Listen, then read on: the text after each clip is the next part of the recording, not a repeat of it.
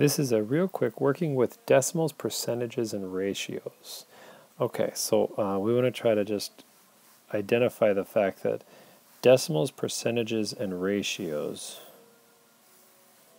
All right, this is my decimals, this is going to be my percentages, and this is going to be my ratios. And I'm going to start with a decimal of 0.2.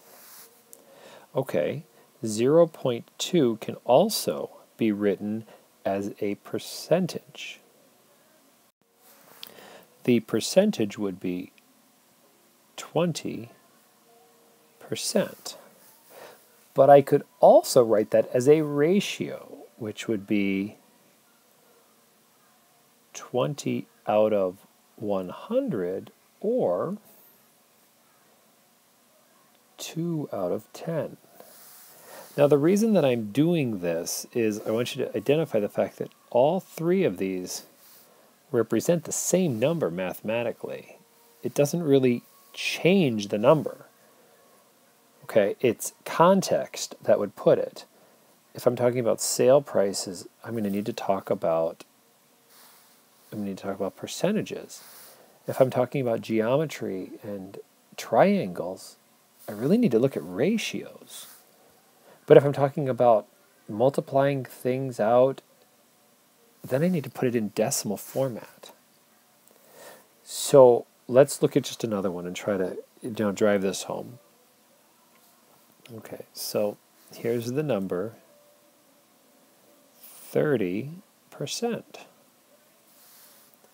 Well, as a ratio, that's almost pretty easy because that's either 30 over 100, or I could simplify that and I could say it's 3 out of 10. But as a decimal, it actually gets interesting, and I get 0.33 repeating. So here all of a sudden we end up with a slightly different scenario. Now we can also talk about accuracy.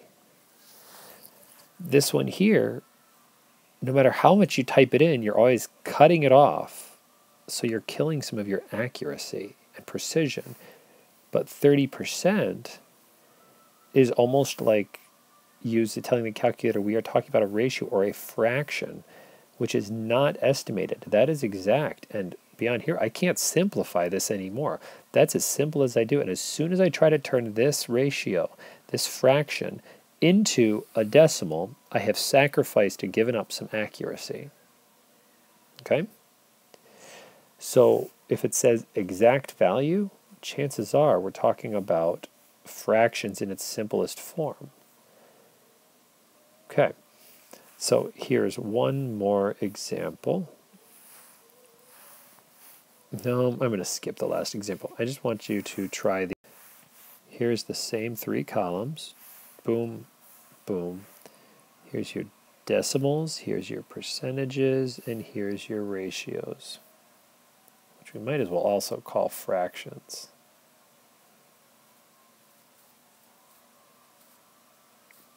Fraction. Okay, so anyway, here you go. So if I were to give you a 27%, and I were to give you a 12 over 100, and I were to give you a 0.34. Try to fill out the missing parts of this box by converting these things between decimals, ratios, and fractions. So in this first one, what is the decimal and what is the ratio? In the second one, what is the percentage and what is the decimal? In the third one, what is the percentage and what is the ratio? And I just want you to get the idea that I can put these numbers in any of these formats and the number stays the same. I'm using it for context based on the problem that I'm actually working on. All right? Have fun. Good luck.